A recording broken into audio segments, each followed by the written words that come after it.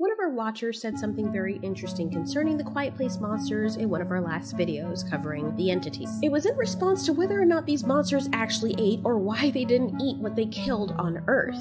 Even the director asked that question, or rather his character asked that question as to why they don't eat what they kill. In other monster movies, if a monster kills something, we see it shoving pieces of the thing's flesh down its throat shortly after. But in this movie, they don't. For those of you who are new to the party, the Quiet Place monsters, otherwise known as the listeners or death angels, I actually like to call them the silencers, because that actually makes more sense since they don't just sit down and listen, they actually silence what they don't like to hear, freaking censorship monsters, or the antagonistic alien creatures from the movie A Quiet Place. If you haven't watched it, you should totally watch that movie, trust me, it is worth it. And please don't watch it with people who are eating chips. It's one of those experiences you actually have to be quiet to enjoy the movie. But there's still so much we don't know about these monsters. For example, what exactly did they eat, since we didn't see them actually devour anything in the movie? And that's what we're going to be getting into in this video. So, why is it that they did not eat what they killed? Well, we have an entire video covering that, but in this video, we're gonna theorize what they did eat. They came from a completely different world, many light years away, and judging from the differences in their biological features, you can expect that the creatures they also hunted on their home world, and that possibly hunted them, look vastly different than anything we have on Earth today. One of our watchers actually left a comment, as I said earlier on, theorizing why the Quiet Place monsters look the way they do. I'm sorry to the watcher, I couldn't find your comment again, but I still did want to feature you because you made me question as well, and I love it when you guys do that. So, the watcher mentioned that he thought the Quiet Place monsters probably ate something that was buoyant, or something that floated. Since they have the ability for echolocation and have fish-like teeth, as the watcher mentioned, it makes sense for them to hunt something in the water. I know you guys hate when I do that, that's why I do it. I love doing it, I'm sorry. I totally agree with what the watcher said, but I also think there's even more to it than that. I think the Quiet Place monsters are opportunistic organisms, but they also have a primary environment in which they live. If we take a look at the body plan of the Quiet Place monster, or let's just call them the silencers as I coined them, you'll notice that they have 4 legs, or essentially what would be legs. I think that the 4 legs are actually more so arms or modified arms, but they walk on all 4s, so they're quadrupedal. This means that they are mostly land-bound. Because of all their sharp teeth, they don't have any crushing molars at the back of their mouths. It means that the way they eat includes ripping and tearing and swallowing. That means they don't chew. I want to chew! Every carnivorous creature we know of that only has sharp teeth, such as many theropod dinosaurs and deep-sea fish, their only purpose for having a mouth like that is to either catch something and hold on to it, and to swallow it whole, or hang on to something very large that is moving a lot and tear chunks out of it and swallow those chunks whole. Creatures like us, or like dogs, have either flat molars or sharp teeth at the back that are very short and broad for crushing bone, or eating other food sources such as fruit. It's clear that the silencers are 100% carnivorous, as they have no other types of teeth than those sharp needle-like teeth we see in their mouths. So we know that their mouth is designed to catch things, hold on to them, and tear flesh and swallow. Now, here's where things get more interesting. Not just their body, but take a look at how they move. In the movie A Quiet Place, there are several times when the silencers will climb with amazing expertise to the top of a very high place and stealthily wait until it ambushes its prey beneath. Not only can these guys book it and cover a lot of ground, but they can also climb very silently up and down smooth surfaces. It's crazy how silent they are. In a part of the trailer from the second movie, you can also see evidence of this in the way this creature is climbing headfirst down a wall very stealthily as it searches for its prey. Kind of funny as hell though if it slipped and fell and busted its ass. So, this is what I gather from not only their body plan, but the way they move. They have the ability to run very far and very fast across vast distances. This means in whatever environment in which they lived on their homeworld, there were vast open lands in which they lived. Maybe their outer shell camouflaged with rocks or other materials around them, and them having the ability to climb up walls like geckos means that on the edge of those open lands, there were probably areas where they would have to climb vertically down to get to their prey. For example, on cliff faces, just imagine a very rocky open area and you're running and you're running and you're running, and then suddenly from all the way left and all the way right, all you can see is just a drop. And maybe there's another cliff ahead of you, several miles ahead or several feet ahead, where if you jumped with enough speed or glided, you could reach the other side of that cliff and then climb up to get to the rest of that open area. Yeah, I could see a rock terrain filled with jagged cliffs on the side similar to that of mountain goat territory. Silent silencers also have the ability to leap from astounding heights and not get hurt. After all, they did crash land on Earth from a freaking meteor and act like they just fell an inch. That means with their ability to climb quickly and silently and leap from heights without injury, that their prey most likely were flying or floating organisms. The prey the silencers would have to stealthily pursue would probably be floating through the chasms between the cliffs, and the Quiet Place monsters would utilize echolocation to locate the creatures. The silencers have superb hearing, which means their prey would also need to be quiet, like crazy silent. So I think honestly that would rule out flapping. We do have creatures on Earth that fly very silently like owls, but to have the ultimate adaptation against superb listeners like the predators in A Quiet Place, the prey would need to be even more quiet. They would need to be airborne and silently so. So this is what I think the setup for their world would be. Now this is just one theory I'm going to present. There's going to be one after this, so stay tuned to the end to hear that theory, because I love that one, and you guys can make a comparison as to which one you think is better or more plausible. Alright, so let's set up the world. Oh, by the way, just to let you guys know, we have a POV on this channel about the life of a Quiet Place monster or silencer from their point of view. It was really interesting to do that story, so if you guys are interested in hearing what the creature might have been thinking if it were to be translated into our language, you can check it out as well as our other POV stories. Okay, here goes, you guys. And I'm gonna do it with my little documentary accent. The skies are filled with hostility and fire, and yet the hot air is filled with moisture. The group goes out today eager for the hunt. Unfortunately, today is one of those days where they will have to avoid being hunted themselves. Surprisingly enough, these creatures are not the apex predators of this world. We call them the silencers, but they are otherwise known as death angels, listeners, or dark angels. Our Latin name for them is Dentibus silentium, which means silence with teeth. These creatures are blind, and as a matter of fact, most of the creatures in this environment, especially on this side of their planet, lack the ability to see. Most of the heat that is provided on this planet comes from volcanic pockets, but light and vision is something that is totally alien to these creatures. In these last apocalyptic days of their planet, these creatures do what they've always done: try to survive. The silencers are actually very social and hierarchy-based. A matriarch, or elderly female, issues a clicking noise that gives the others instructions to follow and to tell them what their plan is to be. Some of the younger, more nimble males head out first to distract the larger predators with many legs, to give the rest of the pack a chance to embark on their hunting party. Whether the young males make it or not will determine their future in the pack. The silencers must move quickly. These large creatures, who weigh well over 2,000 pounds, need to be able to run across the vast distances very quickly and quietly. This is not just so they can stealthily approach their prey, but so they can too avoid the bigger predators that hunt them. There are no trees here in their land, and the only thing that they can best use to paint a picture of their surroundings is sound. Unlike us, the silencers can pick up many frequencies that even some of the best hearers on our planet can't detect. On their planet, the moisture in the air is not caused by trees. As a matter of fact, this planet is void of trees altogether. The heat provided by the volcanic pocket is maintained and sustained in the air by a very vital resident of this environment. It is a creature as large as a whale and has the ability to defy the harsh gravity of the planet. These massive creatures that could easily be mistaken for blimps on our world are called volits, from the Latin name volitare, which means floating. These organisms hang around the sides of cliffs or near the edges of rock faces.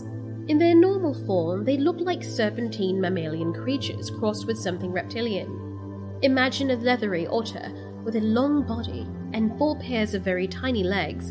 The creatures don't move that well on land. They can slink in and out of the rocks and climb vertically up and down the rock face, utilizing the grooves and their sharp little claws to hook into the material.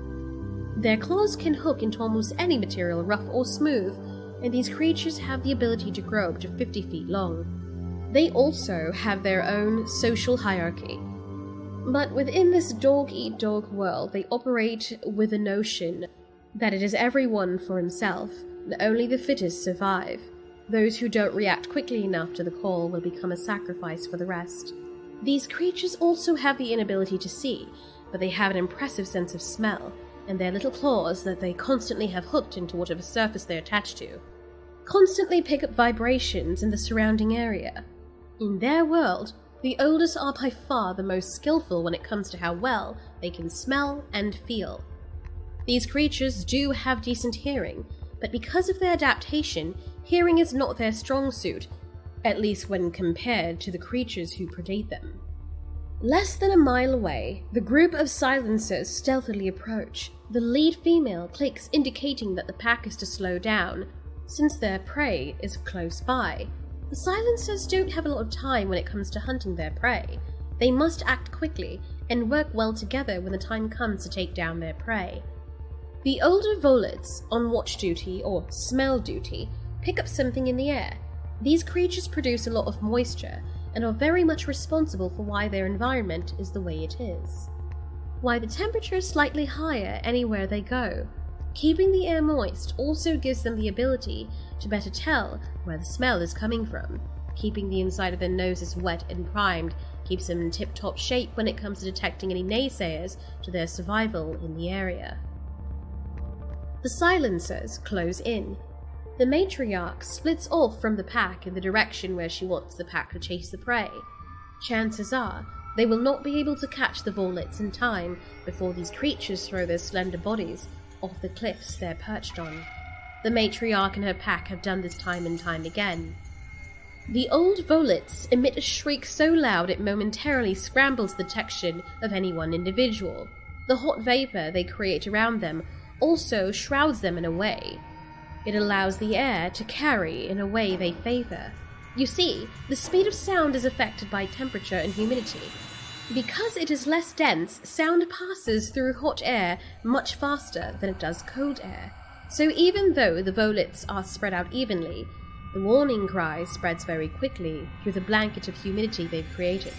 The tension and anxiety causes the inside of their bodies to become hot.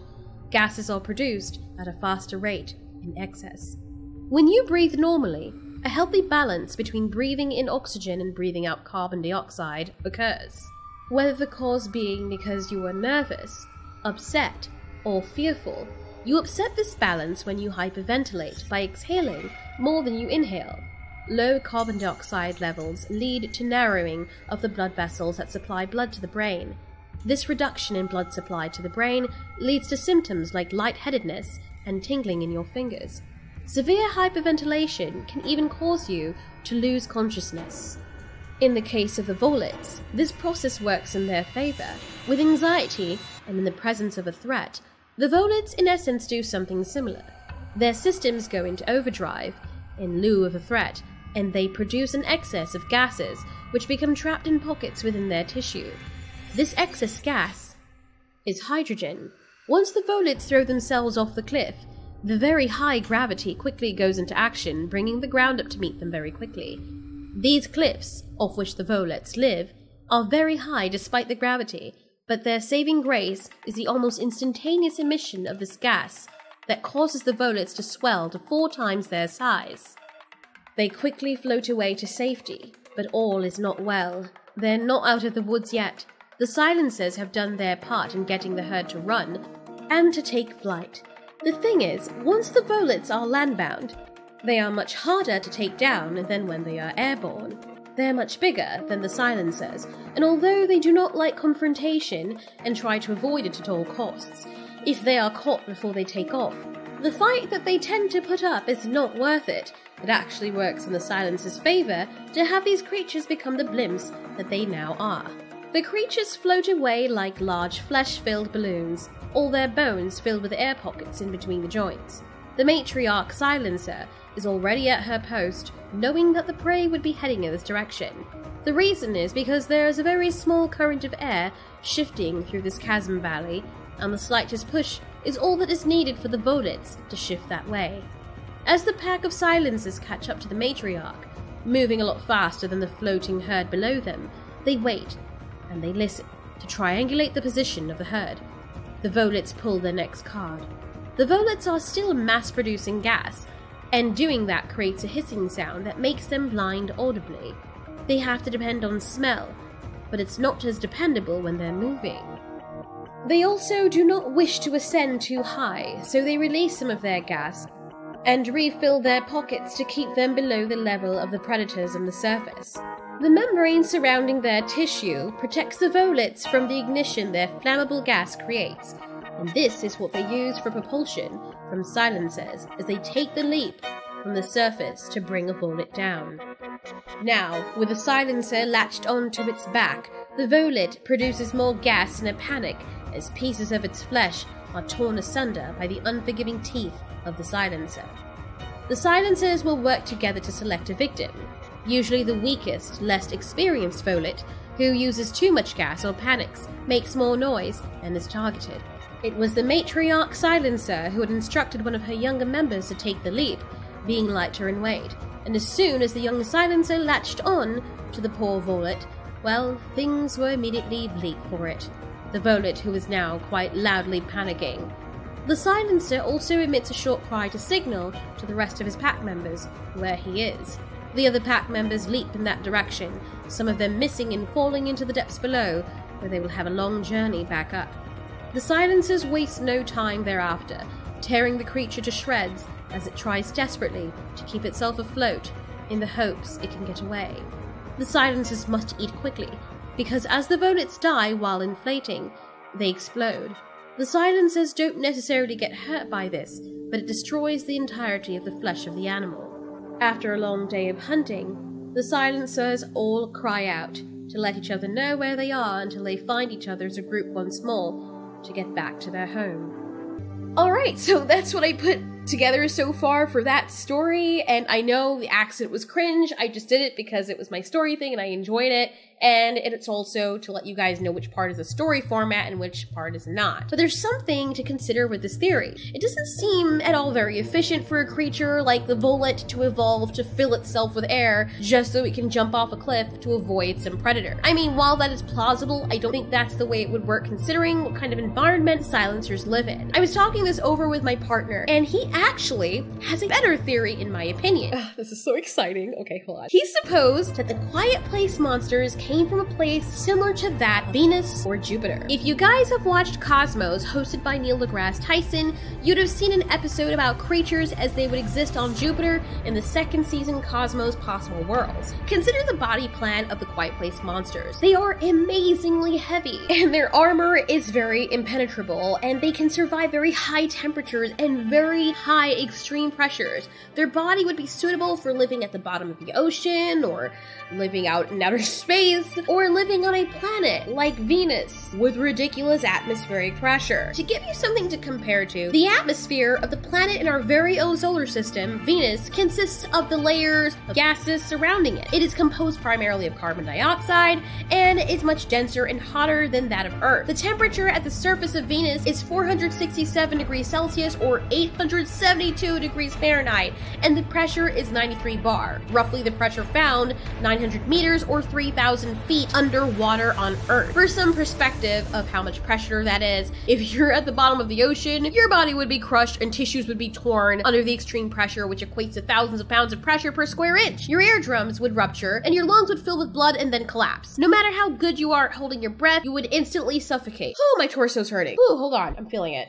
You feel me? Not to mention, you wouldn't even be able to dive deeper than 130 feet because nitrogen gas would be forced into dissolving into your tissues and then turning back into destructive and painful bubbles if you were ever to resurface. Something like that would happen on Venus. Venus's atmosphere is about 100 times thicker than Earth. It is so thick that when the Soviet Union sent its spacecrafts there, although many of them succeeded in touching the surface, after 20 to 120 minutes, they were crushed, not to mention the impressive heat that we're talking about here with devices, much less flesh. What if the silencers come from some place, some planet similar to that? A planet like Venus. It would explain why their body armor is the way it is. Sure, there would be many creatures that would evolve to float on the atmosphere, but there would be those like the silencers who would dominate the bottom. If Earth is any indication, creatures will fill every nook and cranny and niche of a planet or moon that they can. So the same would be possible for wherever it is the silencers came from. My theory would still be very plausible in that these creatures, not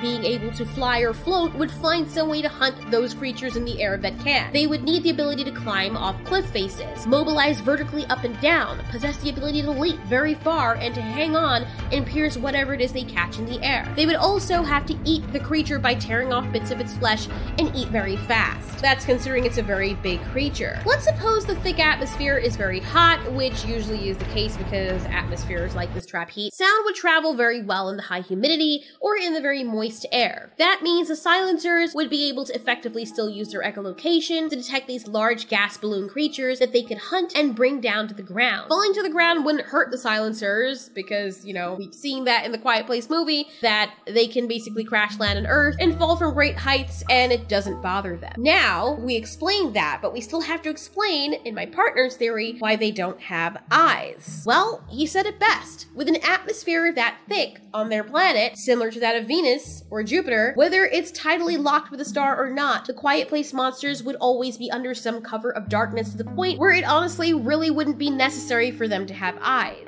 Again, let's use Venus as an example. Venus has a thick atmosphere and ergo, it has clouds. These clouds, which are made up of sulfur dioxide and drops of sulfuric acid, reflect about 75% of the sunlight that falls on them and are completely opaque. These clouds are the reasons we can't see the surface of Venus, and beneath these clouds, only a fraction of sunlight reaches the surface of the planet. Standing on the surface of Venus, everything would look very dimly lit with maximum visibility of about 3 kilometers, or about 2 miles. Suppose on the planet the silencers came from, the clouds would be so thick and the pressure so high that either no sunlight would reach the surface or only a fraction of sunlight would reach the surface. This would explain why the creatures would depend mostly on hearing. The theory that I used prior in the beginning for the story was partially based on a pseudo-documentary about dragons and how the dragons were able to take flight to evade predators or other predatory members of their species. Taking flight was aided by them having gas glands or such so they could basically float. They're not really floating, they can fly, but it assists in lifting them off. So I then applied that to the Volits. But honestly and scientifically, I think that my partner's theory makes way more sense in terms of biology for the creatures from the Quiet Place. One last thing before ending this video. You're probably wondering why the Quiet Place monsters would even need to open up their head like the freaking Demogorgon. The silencers already have great hearing, but imagine them climbing up a cliff face to find out where these gigantic gas creatures are that they're hunting. I imagine the only indication that the silencers would have of the gas creature's location would be the slight hissing sound they probably would make as they're ascending, or maybe the sounds that they make so they can echolocate to tell where they are or where other members of their species are. When the Quiet Place monster opens up its head like this,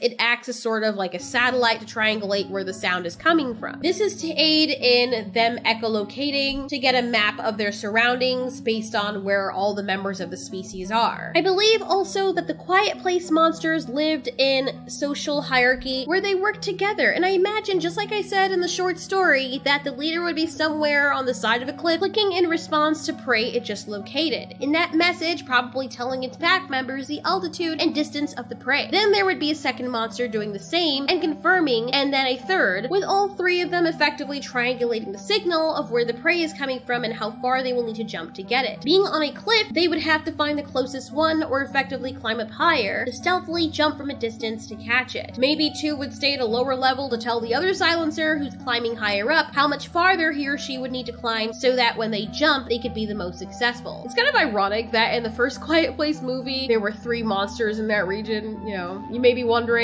then why didn't all 3 of them hunt the humans together? Well, based on what the director said, these creatures purposely wanted to take over Earth. Of all the fun theories that we always glean from the Quiet Place monsters, John Krasinski intended for the creatures to be intelligent enough to consciously and purposefully act on eradicating all humans. Effectively, do this, they wouldn't just be hunting or taking down one large prey, it would be genocide and termination of many small prey that's easy to kill. Since these creatures are effectively very squishy, us humans, which the Quiet Place monsters would have found out early on, they would need to all be together. Maybe their regular hunting party would take over one region, and then they would stretch out to find surviving humans or other creatures that make noise, or that they deem as a threat. For all we know, in the beginning of the movie, the Quiet Place monsters, or silencers, were all hunting alongside each other and spread out when the mass of humans were eradicated. And if they know or guess that there are some other surviving humans still out there, there's no reason for for them to all be together in the same place. In this case, it would be more efficient to split up. Anyways, that was very fun. I really enjoyed doing this video. It took a very long time. Look, I even wrote a script partially for the video, just like someone suggested on Patreon. This video would have taken a shorter time, which is why I usually try to do it off the cuff or just like I'm having a conversation with you guys. I understand I mess up sometimes. I apologize for that, but I try to get videos out fast as possible, and writing scripts is not really conducive to that. Anyway, what do you guys think about the story? What do you think about this theory? Let us know in the comments, and thanks so much for watching. This has been Altiori. You ask, we answer.